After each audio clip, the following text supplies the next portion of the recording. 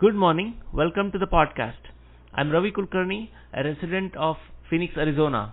This podcast is my forum where I engage people in a conversation that is interesting to me and hopefully to others as well. This is my way of learning, and I hope to continue to learn while talking to people. I hope others will join me in discussing topics on politics, healthcare, science, philosophy, and in fact, almost every topic under the sun. Hi Ravi, this is Sri. I'm a mechanical engineer based out of Michigan, and I'm pretty excited to be part of this podcast. I look forward to hearing other viewpoints and hopefully learn something new. Sure. This is Sri Harsha. I live in Houston, Texas. I am an IT person as well. I would like to learn more from the people who know more, definitely more than me. So I'm pretty interested in this podcast. Let's see how it goes. That brings us to the topic of today's conversation. Everyone, all the four of us who are here today have deep and active interest in politics. Politics as we see it here in the United States as well as in India. And we are all part of a WhatsApp group where we actively engage in bashing each other or supporting each other. So today's topic is about hyper-partisanship. It's a phenomenon that is very obvious in the United States and elsewhere, in Europe, for example. And we are beginning to see a lot of it in India as well. And so I would like to talk about this phenomenon, observe things that are happening, and maybe think about why they're happening and what can we do as citizens of our respective countries to address this issue. So clearly, hyperpartisanship is not a healthy sign of democracy. So first, let's just define it, a dictionary definition. A sharply polarized situation in which political parties are in fierce disagreement with each other. So this dictionary definition only captures part of the actual phenomenon.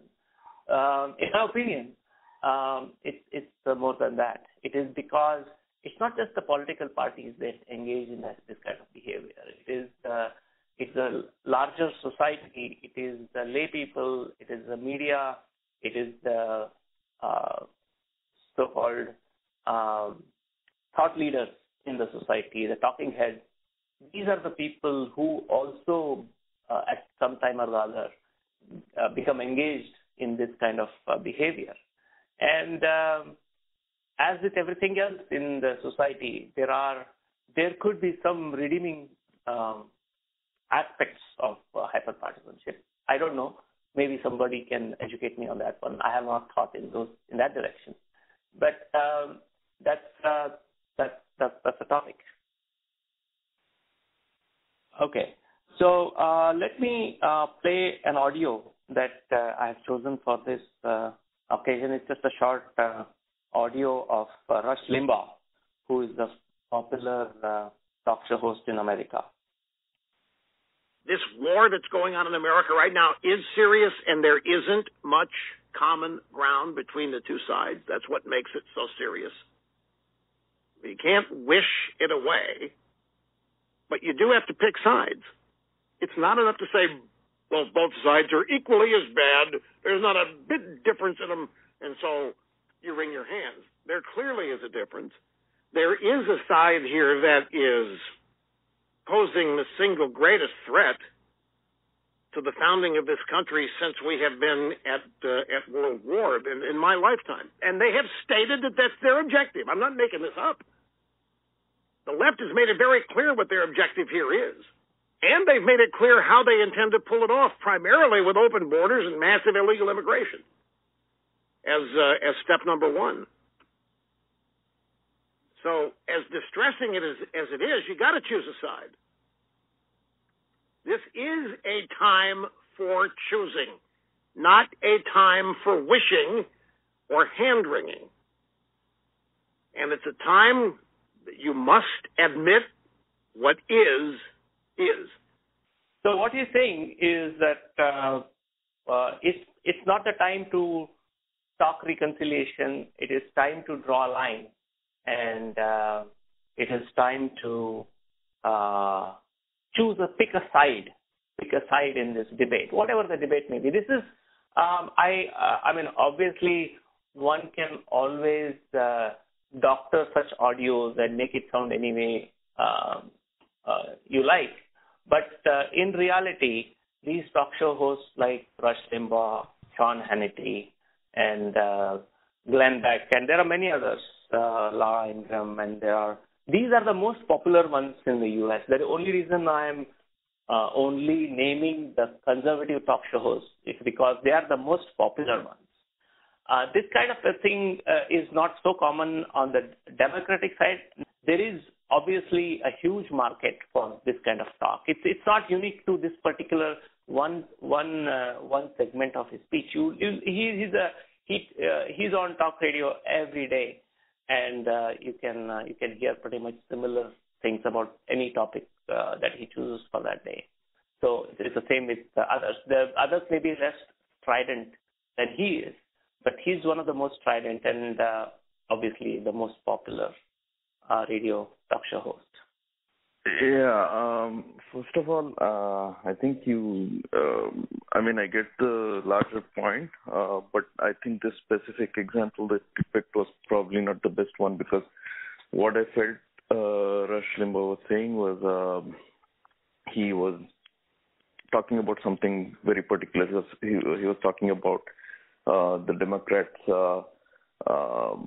strategy of trying to get, at least the way he sees it, trying to overwhelm the country with illegal immigration and migrants and use that to force issues on everybody else. So that is something very particular that he also mentioned that I got. I don't know if there was something else in what he said. It wasn't very clear.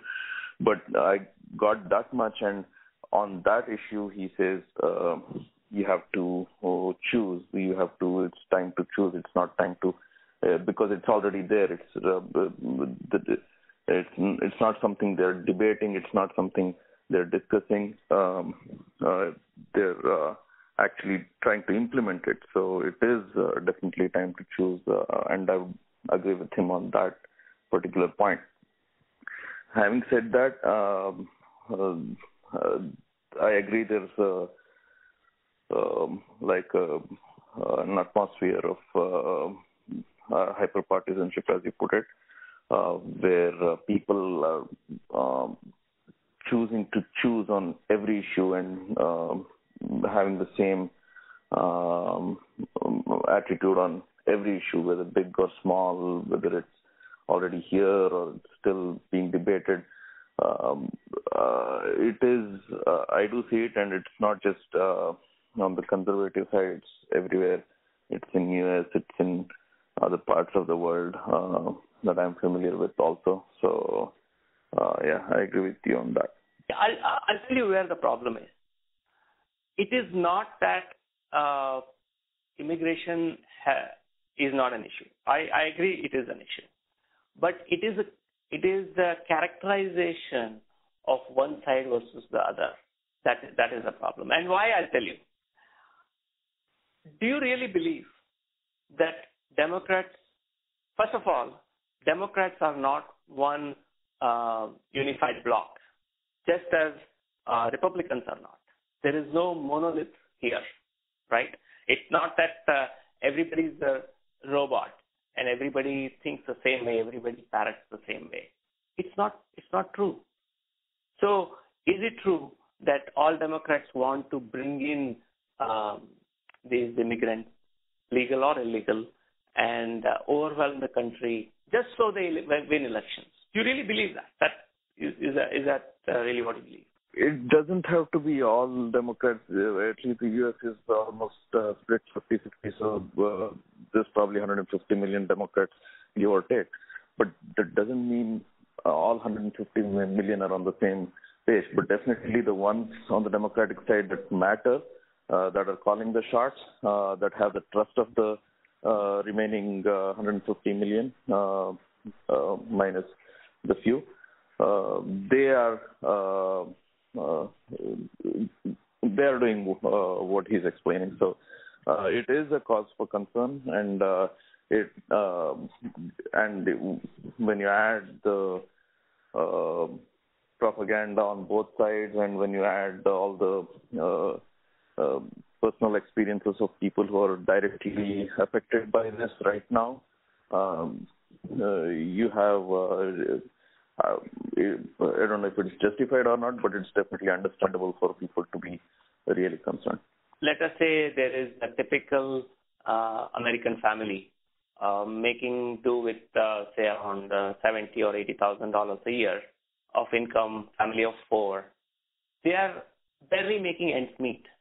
Do you think they want to bring in immigrants and have, if you take IT scenario, for example, IT, of course, 70 to 80,000 in IT may be low, but let's say $120,000 a typical American family. And do you think they want all this competition actually bring in people from abroad and maybe suppress wages and for those who are socially conservative? I mean, there are many Democrats who are socially conservative. They may have their own strong opinions about religion, what is right, what is wrong, and all kinds of things. Do you really think that they want to want their values, their culture diluted in this manner? I don't think so. I don't think so. So my point is that it is a spectrum. The spectrum exists on both sides. So there is a lot that is common between what a Republican thinks and what a Democrat thinks. So in this kind of reality, how can you say, even in this debate, how can anyone say that you have to pick a side? And is it productive? Does it lead to anything good when you choose side in this manner? That's really my question. Ravi, this is Harsha here. Let me tell one thing. When you say that most Americans do not want immigrants to come in, and when you say that we should not pick sides, you're already picking sides. That's not true at all. That most Americans don't want immigrants to come in. Majority of America do want legal immigration. The legal immigration benefits the country, and majority understands that, which is the reason we don't have a massive opposition for legal immigration, right? I did not say most Even Americans on the Republican side. Right, yeah. Okay, yeah. No, I did not say most immigrants don't want it. I'm saying that they have a similar, whether it is Republican or Democrat, they face the same day-to-day issues and they have similar concerns. That's what I said. Yeah, you're right. I mean, majority of Americans do want legal immigration, and that is why it is encouraged over so many decades now. That's why we are here, right? That's why we are here. That's how we are. Right. And as long as the immigration or the immigrants, they don't directly affect their lives, right? They're fine as long as that doesn't happen. But as soon as that starts to happen, then the concern arises, which is where the opposition for the illegal immigration is largely coming in right now. See, the hypocrisy is that those who oppose legal or illegal immigration, let's take illegal immigration. Those who oppose it are many times they are the very people who actually encourage it indirectly. So let me give you an example. You talk about, for example, you take the construction industry. A lot of the day labor engaged in construction, especially in the southern states like Arizona or southwestern states like Arizona or southern states like Texas, you will find that vast majority of the people engaged in these are probably illegal immigrants. I don't have definitive statistics on that, but these are the same people who are Republicans who talk very vociferously against illegal immigrants and illegal immigration. I'm not for let me make it clear, I'm not for illegal immigration. But I have sympathy for people who are already here. They're already here. They have taken big risk in their life. I mean, no doubt they have committed an illegal act. They have committed a crime. But if you think about why they're here, what is it they're looking for, I have certain sympathy for their cause. So there is, if on balance, there is hypocrisy. There is some truth to some certain arguments on both sides. So in this kind of scenario, picking a side only will lead to what is it called? A deadlock. It's a gridlock. That's the right word. Nothing will move because we are still in a democracy. We still need certain majorities if you want to pass a bill. If you want to make a constitutional amendment, you need large numbers of supporters, and this cannot happen if we continue on this path. That's my point. Well, see, the thing is, I mean, I agree with you. I have respect and sympathy for anybody who's earning an honest livelihood. End of the day, whoever is, and 99% of them are probably just doing it for their families, their kids, and trying to put food on the plate. And I have sympathy with that. But the thing is, how do you differentiate? How, if you wanted to help everyone, if you wanted to take a humanitarian view of it, then I could argue on the same lines that there's at least 500 or 700 million people in India alone, by Indian government figures itself, that are like 42% of them are starving. There's starvation with hundreds of millions of people in just India alone. And if you take countries like China or Bangladesh or probably dozens of other different countries, you could make a case that you want to bring all of them and help all of them. But at some point you have to draw the line, because even you personally or as a country, you can't help everybody. So if you are not going to help everybody, then how are you going to pick and choose? The only way you can pick and choose for a country is to have some kind of legal immigration process and have people fill out paperwork and see what the criteria is, what the country agrees the criteria should be, and then you pick people based on that. That's the only way you could do it if you want to do it objectively. I'm going to put you on a little bit of a spot here. You say that democratic leaders encourage this kind of BRC. Do you have some names or some evidence that they actually do this, or it is just a perception? No, it is. I don't have any documentary evidence, but it is apparent from what they speak, what the stance they take, their positions on things, their opposition to certain things. So it's just. I mean, I don't have sound bites right now, but I'm sure you can find any number of quotes or sound bites and speeches of these. It's not, and let me correct myself, it's not just Democrats.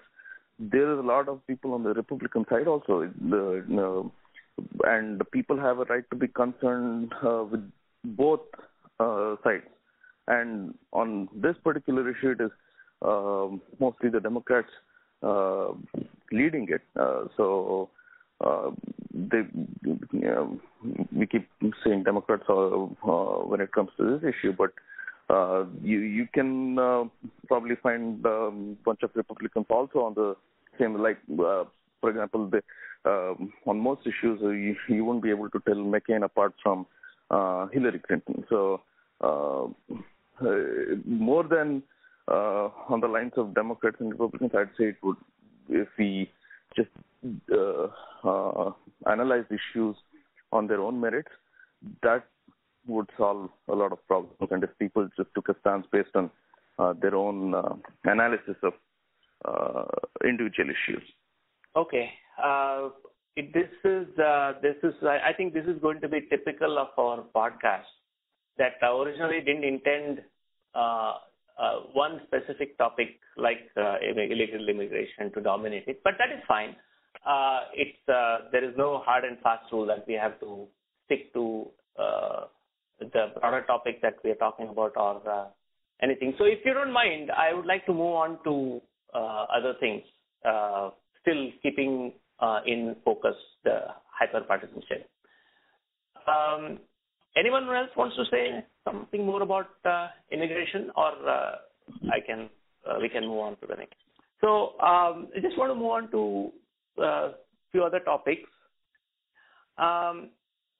So this is not just about politicians. It has, unfortunately, it has infected the public as well.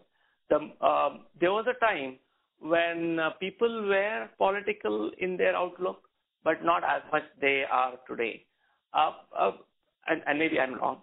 Maybe it is just that now there are more outlets, more avenues for people to express their opinion, such as the internet, social media, and television, and so on and so forth. So you can see more people expressing their opinions today than it was apparent. Maybe people did that too before 20 or 30 years ago, when there was no internet or no public forums like there are now. So, but my feeling now is that it has increased, and that's a good thing. In my opinion, more engagement by people is a healthy sign of democracy, and that should happen. But what is happening at the same time is people are becoming polarized, extremely so. For example, there was a poll done, I think it was done by Gallup poll. What they found is 60% of Democrats want their children to be married to other Democrats, and 63% of Republicans said their children want to marry to Republicans, which is sad, because there is a lot more to a person than their political opinions or their philosophy on politics. So it's rather narrow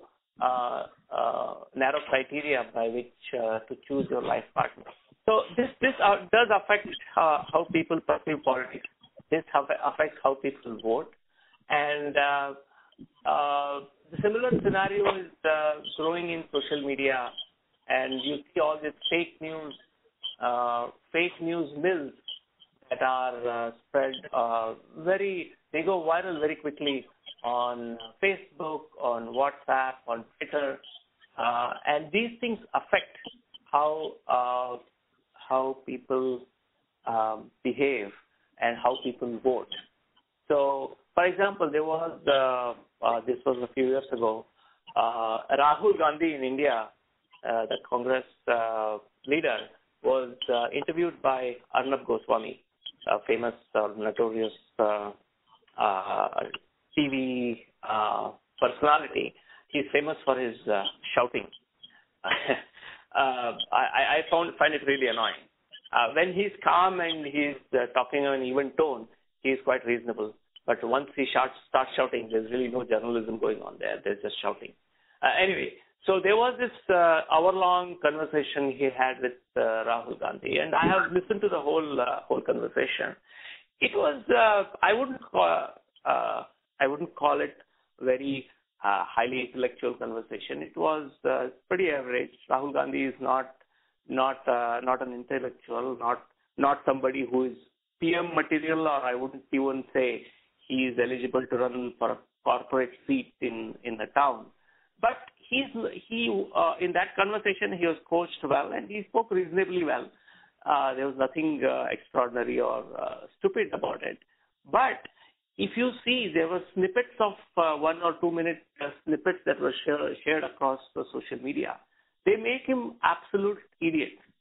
And this is clearly, this is done by hyper-partisan people, right? They want to portray, many people don't have patience to sit through or listen to an entire hour-long conversation. But people would definitely consume these minute or 2 minute long snippets of out of context, or sometimes even plain doctored conversations. And this is not helpful for democracy. this may make a certain person vote for Modi or not vote for Rahul Gandhi, but this is not honest democracy. This is not that something that should be encouraged by people. That's what I feel. Have you observed similar things in your day-to-day interaction with social media? Yeah, Ravi, social media definitely has, one reason is, in social media, everything is amplified, right? You have a free platform. You can say whatever you want. You don't have to face people. But I do feel that the social media, expressing your opinion, the opportunity for people to express their opinions in social media, right? It's a good thing because we don't have to do that anymore in our day-to-day normal, social life, which I think was how it used to be before social media, like 20 years back, 25 years back, right? I think people were more vocal about it socially. I could just imagine, right, because I was not there, obviously. But, people had to talk. People had to express their opinion somewhere, if not social media, somewhere, right? They had to talk to people. They had to talk about politics in the office, maybe in the parties, maybe in the family gatherings. And I cannot imagine that being nice, right? That conversation going nice. So in that way, I think social media has helped a little. We don't have to involve politics in our daily conversations anymore. And, social media, of course, you don't have to, face people. You don't have to talk to people. So you can truly say what you have in your mind. You don't have to hide anything, which is a good thing, I believe. What is your opinion about that? Yes, absolutely. In fact, I don't know, this was probably before your time. There was a Hindi TV serial called Nukkad. It was very popular. So the Nukkad was about a group of people in a small chawl, what they used to call chawl in Bombay, right? It's about day-to-day common people, a laborer or a teacher or tailor or somebody, So it was about their life and their it was about them. So how they go about their day-to-day lives. It was quite funny and interesting.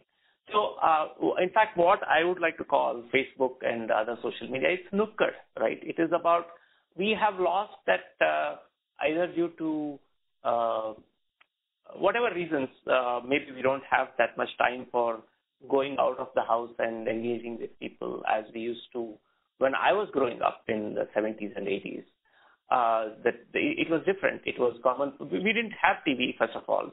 We didn't have TV. We didn't have internet. There was no computers.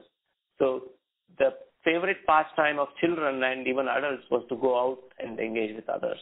So that is no longer possible. So social media has filled that gap, right? Now you can talk to anybody anytime. They're always available, maybe in a limited way, but there are people available. So social media has definitely filled in that gap. And to the extent that people were politically engaged in the past, they are engaged now. But the good thing is, I like social media. I'm not trying to denigrate it. It plays an important role. But it is also conducive to this kind of manipulation, right? Manipulation by the political parties and their supporters, and that's what I'm cautioning against. I'm trying to point out that at some stage it becomes a systematic manipulation, right? If you see here, there were a lot of talk of these Russians setting up Facebook profiles, which basically manipulated one way or the other. I'm not personally. I don't think Russians did anything that affected the election to the extent that Trump got elected because they did something. I'm sure they tried to manipulate it in some way. I'm sure there was some effect of it. But to conclusively say that Trump was elected because of them, I don't think there's any justification for that. So anyway, coming back to the point is that the reason I brought up social media, I just wanted to illustrate the point that the people lap it up. People lap up such instances where fake news is propagated. It is so common. It's unbelievable. It's just so obviously, some of those things are so obviously wrong. But yet it is done. It is done by the establishment, the political parties, and their PR machinery, right? It is now, it has become very obvious. In fact, the BJP government in India, they engaged a very famous, I don't remember the name now, a very famous PR company from the United States as their PR company, and they have done a phenomenal job of, to the detriment of democracy, in my opinion, but they have done a phenomenal job of projecting Modi as a savior of the country. And this is not helpful for democracy. That's my opinion. And people need to see it. So there are a few other instances, but others, please feel free to interrupt me because I'm going to go on and on and on. Yeah. But, Ravi, quickly, about social media, I know it's probably impossible to not talk about social media in today's context, especially when we're talking about hyper-partisanship. See, the thing is, in my opinion, social media is a great thing. Our internet is a great thing. I'm not so sure about social media, but internet definitely helped democratize this voices because 20, 30 years ago, like you said, it was either people would, doesn't matter how forcefully you had the opinion, you would only be heard by your own family, or if they gave up on you, maybe your friends, and that is it. But and the big megaphones were being wielded only by the big corporations and the state-owned propaganda / news, radio, and TV channels. So now the good thing with the internet is that it made that accessible to. It put a megaphone in everybody's hands, and probably people like Rush Limbaugh or products of that. I mean, they're products of a slightly different age, but they were ready and waiting when the internet arrived. And it's not just Rush Limbaugh; it could be even NPR, or it could be because NPR is a radio station, but there's millions of people who listen to NPR on podcasts. So everybody has benefited from it, and it's not just the government. It's not just the NPRs and Rush Limbaughs anymore. It's also the average people on all the hundreds of millions of people or billions of people with a Facebook account. So the good thing is it has put the power of propaganda in the hands of everyday people. But having said that, I feel the internet, while the internet is a good thing, I feel as far as this thing is concerned, I think we went past the point of diminishing returns a few years ago. Probably, I would say before Twitter, before Facebook really took off. I think that was when there were discussion forums, there was a little more investment people had to do to voice their opinions and also be heard than today. Because today, I mean, people were free to discuss anything 10 years ago, and there was a forum for everything. There were internet sites, there were internet discussion forums, but it wasn't a shoot and scoot kind of thing that you see today. So today, with Twitter and Facebook, and even more with Facebook, I've seen, I mean, there are valid opinions, invalid opinions, all kinds of opinions, but there is no investment or any commitment. People can just share what others, especially with forwarding, whether it's WhatsApp or Facebook or Twitter, people could share it indiscriminately. And I've caught myself doing that also. It's not that I never do it, but there's sometimes if we take one message, there might be 5 different reasons I like it and 3 different reasons I don't like it, but I'll still share it anyway. But when I share it, somebody else sees it, they might like it for all the 8 reasons or all the 3 reasons I didn't like it, and not like it for the 5 reasons I liked it. So there is a lot of stuff lost in translation, and it's not always, it doesn't come out always the way it's intended, and it gets amplified and beyond, and things get mangled beyond recognition. So that is where I think social media is a good thing, but we are quickly marching past the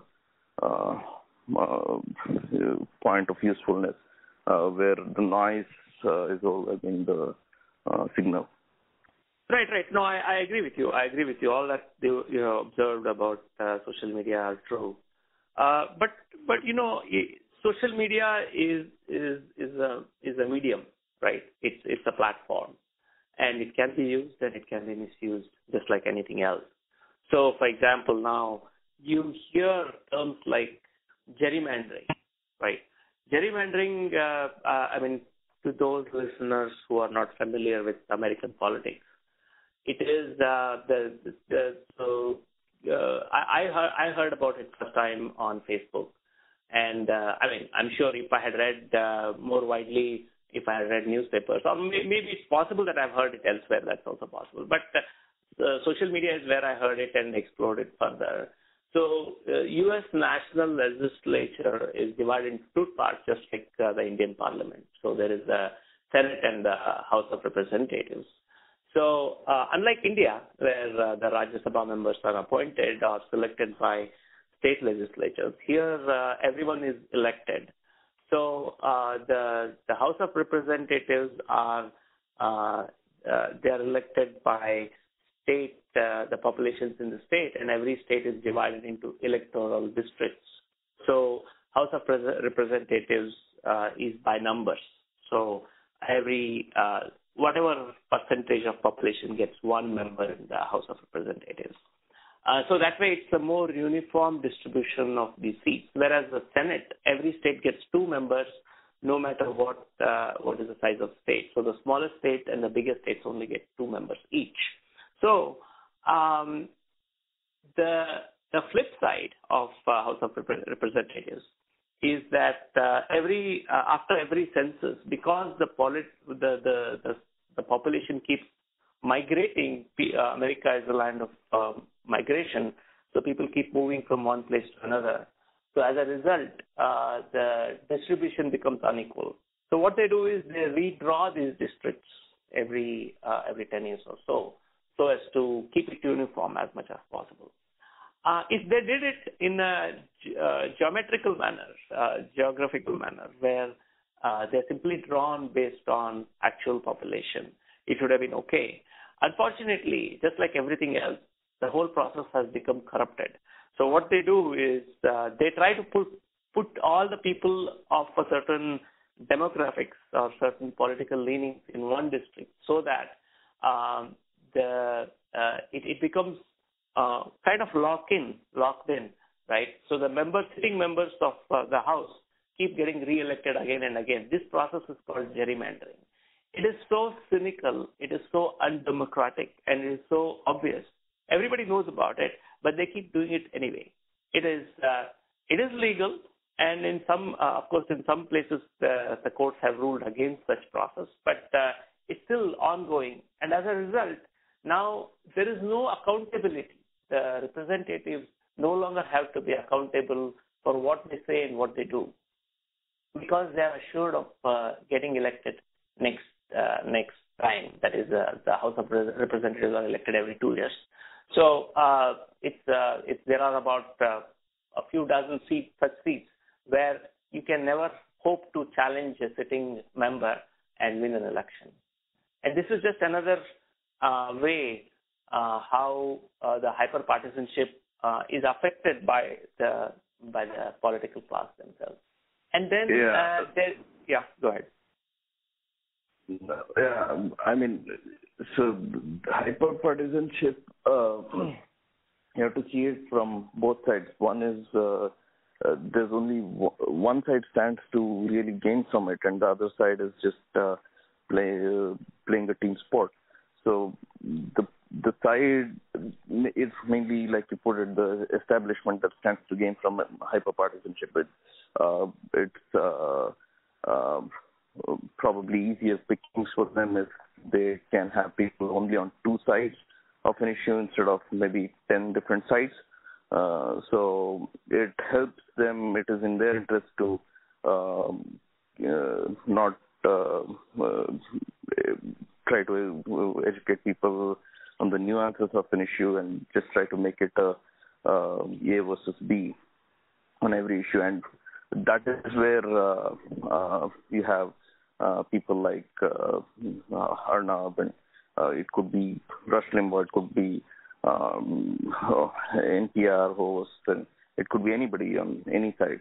And that is what they're pretty much doing. Most of them are clearly on one side or another, and I won't want to speculate what the reasons are for it, but there could be very persuasive reasons why they're doing it.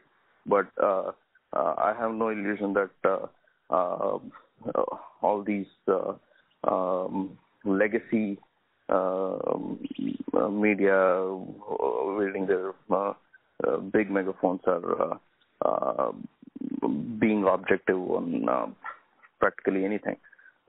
So that leaves us with people like you and me and the rest of the masses who have to deal with the hyperpartisanship that is being driven from the top. And that is where social media has probably worsened the situation, and it has given these people, the so-called establishment and their friends, a tool to herd people on one or the other side. And that is done with time-tested techniques of propaganda. There could be, that's probably an entirely different topic, but it's done by taking extreme positions. It's done by discouraging any critical analysis of anything, by not just discouraging, by completely, I barely see any nuanced discussion of any topic anywhere on the legacy media. It could be radio, it could be TV, it could be the only place you get to see an issue discussed in any reasonable length or depth is probably on some private individual's blog or website or podcast or whatever. It's becoming increasingly difficult to find such things in these big dinosaur-sized media corporations. So that is where people, I feel, have to learn to be a little more nuanced and try to think critically, but that comes naturally to some, doesn't to everyone. It's not. I'm not saying I'm a very great critical thinker or anything. We all have our blind spots.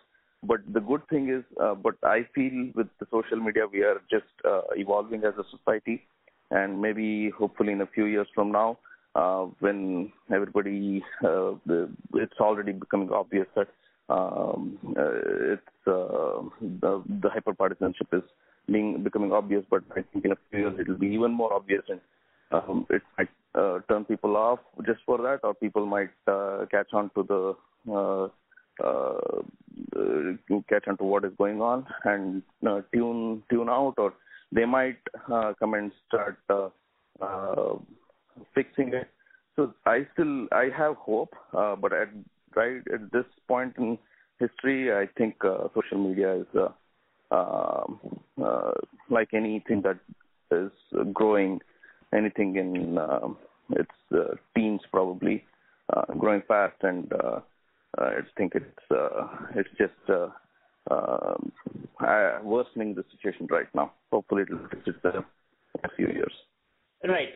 So sometimes I take extreme positions. So I firmly believe in any society there are two sides. There is one side which is powerful and which is part of the establishment, and the other side which does not have power, does not have money, does not have ability to fight back. So these two sides are, they do not have labels like Democratic or Democrats or Republicans. They are, and that's really what I believe exists. I'm not saying there's a conspiracy going on that some people who get together and actually plot to corner more power and more money for themselves. No, actually, let me rephrase that. There are such things going on, but it may not be across the board. It may not be all the people, power players sit together and do it. That's why we have these things like think tanks and then secret closed-door meetings of the legislatures or the administrators, etc. So these things exist, and they, as you said, they want to distract. They want to change focus of the society on things that they want, they can control. So there's a joke about somebody who was searching for a ring under the street light, and someone came and asked me, "What are you doing?" And he said, "I'm searching for my ring. What happened?" So I was walking there in the darkness there, and it fell off somewhere, and I'm not able to find it. So he says, "Why are you searching here if it fell there?" Then he said, "This is where the light is." So obviously, you can see the futility of that kind of thing. So the political process is basically what it has become. It has fallen down to that level. People need to focus on core issues that affect the society and as individuals. What are my core issues? My core issues are having proper education, health care, having a roof over my head, making sure I have a living, an earning that supports me and my family. These are the core issues for everyone. I don't think there are any exceptions to this. I'm talking about majority of the people. I'm not talking about people who are born in the families of billionaires or royalty, etc. I'm not talking about them. So this is a common issue for all, whether I'm a Republican, Democrat, Independent, Tea Partier, or whatever sides they have now on the Democratic side, the Antifa, whatever. So it's the same. And yet, we are not able to stand together as one. There are lobbies in Washington, but we don't have a lobby. The common man does not have a lobby. Isn't that very interesting? We are supposed to be the most numerous, the most powerful part of the democracy, and yet it is whatever happens in Washington or New Delhi, it's almost always against me, against the individual. It is always in favor of the big companies, of big. I mean, there are exceptions. Again, I'm not saying everything is that bad, but on the whole, if you see over the last 20, 25 years, no matter who is in power, it's always the rich that get the tax cuts. It's always the big companies that get a leg up. It's always the courts always rule against individuals and rule in favor of companies. It's with some minor exceptions. This is what happens. And why does this happen? How do they get away with it? So some of the things that I have listed, some of the observations, ad hominem attacks, right? They vilify individuals. They say if anybody who raises a voice against them, he instantaneously becomes the communist or a socialist or a traitor, cheddi, langot, all kinds of things that they do in India. And here these other labels apply. And by vilifying people, they are basically dismissing their argument. They may have substantive arguments or ideas or things that go against the prevailing political wisdom, and they completely dismiss it because that person is now a communist or a cheddi. that kind of labeling ad hominem attacks are common. The other kind of attacks that they engage in is strawman attacks. So what is a strawman attack? They are not able to argue on the basis of a principle. So what they do is they construct a parallel idea or concept and say a fictitious scenario, and then they try to demolish that, saying that you think like this or this is what you intend to do. So let me say why it is wrong, and they go on a long argument about that. And people get distracted by such arguments. And this happens very often. The third thing they do is red herrings. They create red herrings. So what are red herrings? Red herrings are sea creatures that confuse people how they appear and what they actually are. So they create these red herrings, which, for example, a popular red herring in this country is about gun ownership or about gay people, their relationships or their status in the society. I'm not saying these are not real issues. They are issues. But is it, for me, whether somebody's relationship, gay relationship, should be recognized legally as marriage or not, is not one of my top priorities. One of my top priorities, to ensure that my kids get an education, a 16-year college education with a reasonable price tag on it, with a reasonable value, quality in it. That's really much higher on my agenda than gay relationships. And yet, the most debates you see in this society, whether it's on the Democrat side or Republican side, it's about gay relationships, it's about abortion, it is about gun ownership. So these are the things that they do. And unfortunately, vast majority of the people are not willing to or able to hold them accountable, tell them, no, this is not what I want to talk about. You talk about this. What are you doing about my education? What are you doing about my health care? That accountability we're not able to bring politicians to. No, just wanted to, you brought in the topics of education, healthcare, and what are the three essential things you said? Education, healthcare, and what else? Sorry? I don't know. You pick education. Employment. Yeah, employment probably. So that's and you were saying that instead of worrying about these three things, people get hyper partisan, right? So I just wanted to tell my opinion, right? And that's just where the politics and the partisanship comes in, right? When you say education. So obviously everybody wants good education, but what makes good education is very debatable. And one's idea of good education is maybe very different from the other's idea, right? Do we need more public schools? Do we need more private schools? Do we need more charter schools? And if we have more public schools, how much of the public fund or how much of the taxpayers' money should go there? And the same thing with healthcare, right? Do we need universal healthcare? Do we need private healthcare? So, and these are the, very ideological issues that divide the parties, right? And even if you try to deal with the very basic things in your life, you cannot escape ideologies, you cannot escape politics.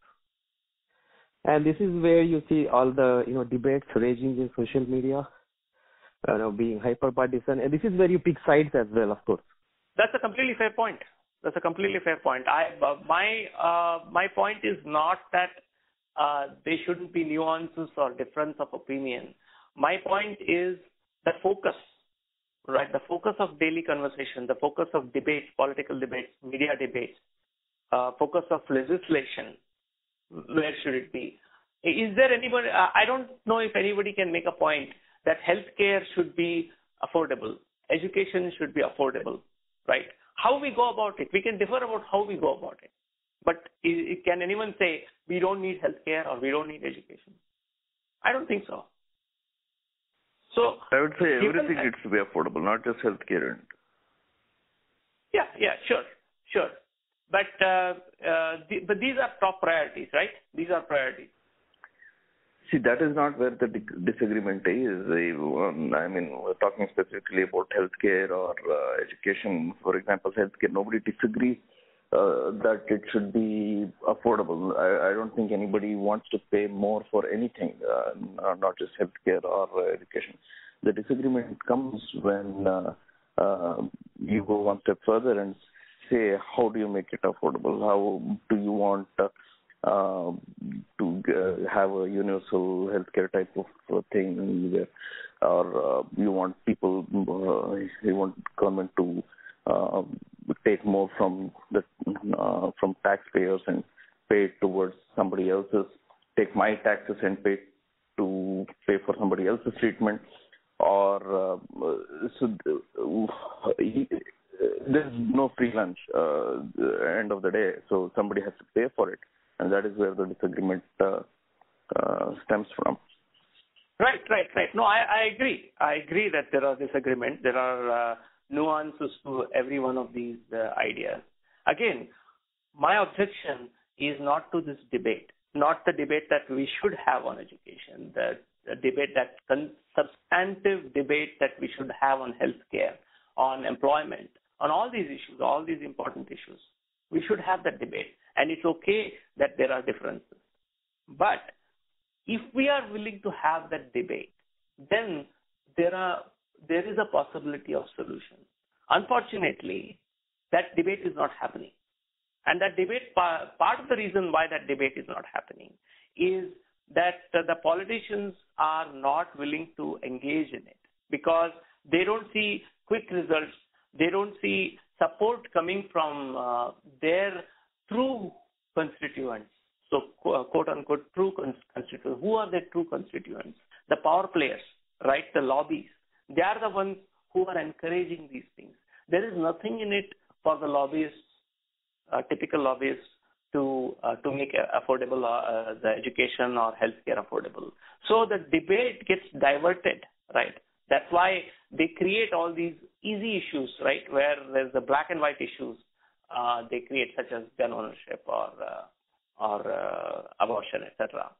And that's where they divert people's attention. That's what I'm trying to say, that we need to shift back that focus, right? These issues exist. They are intractable. They're difficult. But unless we engage in that debate, unless we take that pace to make it happen, nothing is going to change. Right. I agree with that, Ravi, what you said.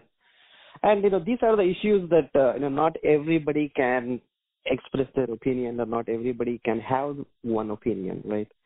Issues like abortion, issues like gun ownership, as you said, it's clearly black and white. Everybody has an opinion. You shoot a person, they have an opinion about gun ownership.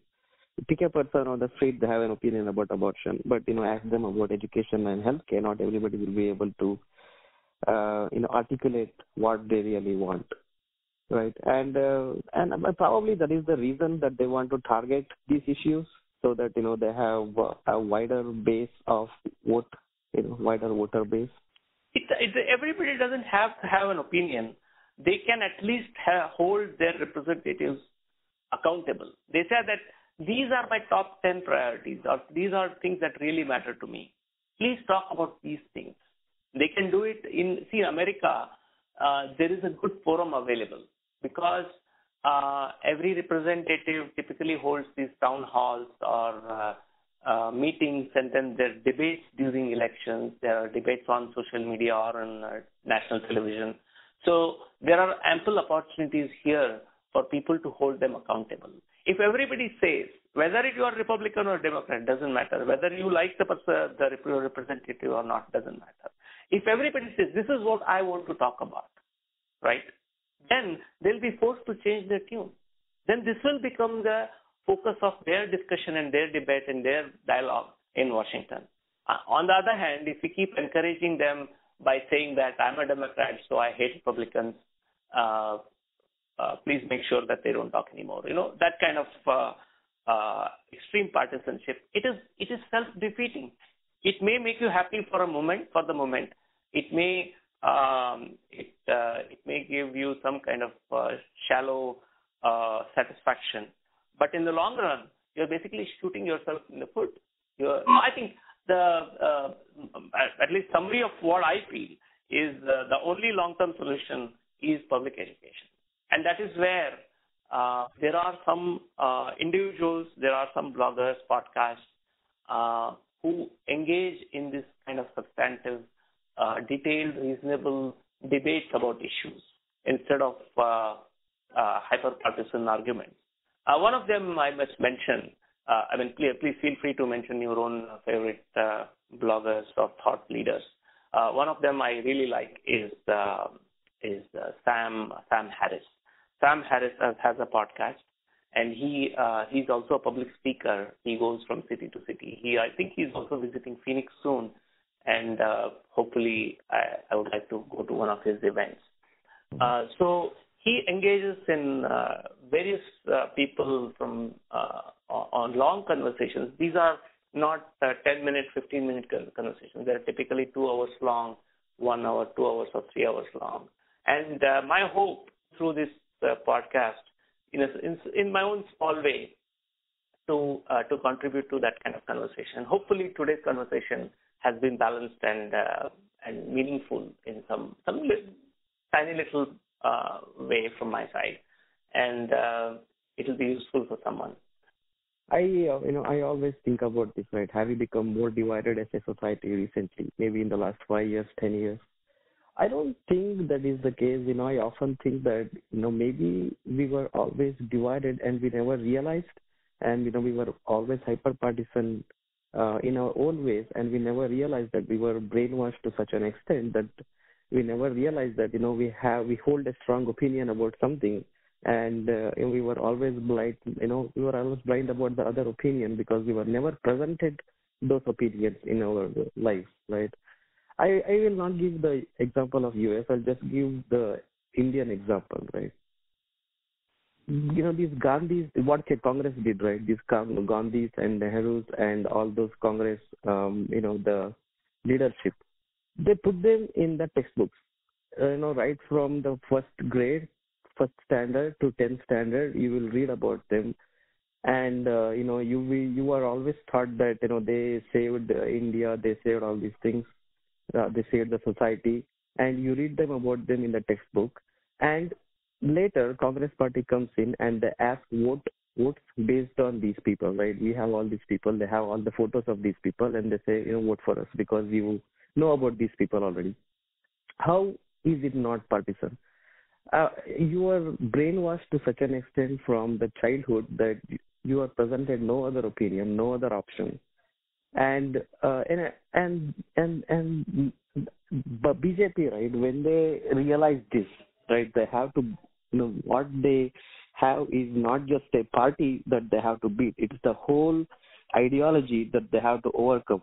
And this is where they employed all these, the PR machinery, where all they do is, spread these kind of the fake messages or the propaganda machinery on the social media, and they have done it very successfully. We needed something like that to overcome that mentality of the Congressy mindset, right? That's what they say, and I think they have successfully done that. I don't see anything wrong in that, very honestly. Right. Go ahead. Quickly. So that was a really good point, Samir. I agree with that. Probably 20 years ago, we didn't realize that we were in strong disagreement with others because we didn't even know what their opinion was on anything. So that being said, and also given the example of Congress and BJP, yes, Congress did all those things, and every government everywhere in the world that I'm aware of has done similar things. And it is one thing to see BJP's response as understandable, if not justified, but then, end of the day, that doesn't solve anything, and that doesn't solve anything for the people. It might help BJP or another party win elections. It might help them keep them in power, but end of the day, it does nothing to further interests of the common man or society. So it's just as far as the common person is concerned, it's just now they just picked a different team, and the team is still not doing them any favor. So that is where I feel, and that is where I feel this hyper-partisanship, like Congress and BJP or Democrats and Republicans, they stand to gain from it. Nobody else stands to gain from it. They stand to gain from it by getting votes, because it's easier to hurt people in two camps than in go and invest and get it from 10 different divisions of people. So the only solution is for people to become more aware. I mean, hyperpartisanship is possible only when people are misinformed, and people could be misinformed for different reasons. Either they never studied about it, or because if they didn't study about it, that can be fixed by studying about it. But these days, with social media, that is where I fought social media for it once again, because people can be misinformed, not just because they didn't study about it, but they were actively misinformed against something, misinformed about something. So that is what social media is enabling people like political parties to do. So I would people also have to own some responsibility and make a conscious effort to dig deeper and consult a variety of opinions and make up their mind. But that is easier said than done, and that's where I said it will probably take a few years for things to settle and either people to not value or take anything online seriously until they do their own research, or people just tune out, and then it'll probably rebalance itself. That's an excellent pick. It's social media is exacerbating the situation by spreading false news, fake news, or totally biased news, doctored videos and audio, etc. So the antidote for that is, of course, as you said, people need to be better educated. People need to be aware of the game that is being played. And the way I try to educate myself is try to listen to the opposing point of view. What is the opposition saying? What are the Republicans saying? What are the Democrats saying? In fact, I go to the extent of reading or listening to the extreme partisans, like something on MSNBC, for example, or what Rush Limbaugh is saying. Even though I find a lot of it completely distasteful, but it gives you an idea about what they're saying, and often even in trash there could be gourmet meal, right? So in a similar way, in some things that they say, a lot of what they say may be trash, but there is some kernel of truth sometimes, and you glimpse that kernel of truth in such places as well. So it's good to. That's why it is good to be not part of echo chamber where everybody says what you want to hear. It leads to confirmation bias. You believe in something and you keep looking for evidence that it is true, and you will inevitably find it on the internet. So instead, if you look for something that actually opposes what you believe in, then you are more likely to be closer to the truth. That's how I look at it. So do we have more time, or should we conclude at this stage? I'll drop Ravi. I have to go. Okay. Yeah. In that case, we'll let us conclude. I think it has been an interesting conversation. Just one last thing I wanted to say before we conclude. When Modi was elected, he claimed that he's a Pradhan Sevak. He's not a Pradhan Mantri, but he's a Pradhan Sevak. So my take on that is treat your representatives as such. They are Sevaks. They are not your bosses. They are not your leaders. So treat them as your Sevaks. Hold them accountable and every opportunity possible. Don't treat them as gods. Don't, especially those who misbehave or who demonstrate that they are not good leaders or good politicians. Don't invite them to these ribbon cutting ceremonies. Instead, invite somebody from your community, somebody who has truly done something for the society. Hold them accountable. Demand that they engage in public debate. Modi is famous for not engaging in public debate, and that is no matter how effective he may be. I don't know if he's effective, but he's definitely not effective by not communicating and not holding himself publicly responsible or accountable.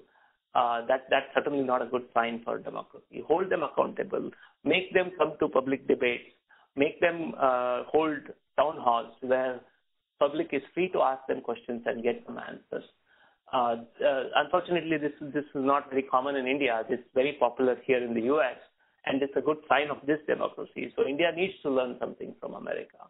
And continuous engagement by public, better educated public, better engaged public is the only way we can fix these problems. And that is my take on it for this podcast. Sriharsha, any parting comments? I don't have anything to add, Ravi. I really like this conversation. I hope we have more of this. We certainly will. Okay, I think that brings us to the conclusion of this this conversation. Thanks for listening, and we hope to have more such conversations in the future. I don't know when it will happen next, maybe next month, and I will share it on public media such as YouTube or something else. I haven't decided yet. Once we complete editing this, I'll share it in a day or two. Thanks again, and hope to hear from you.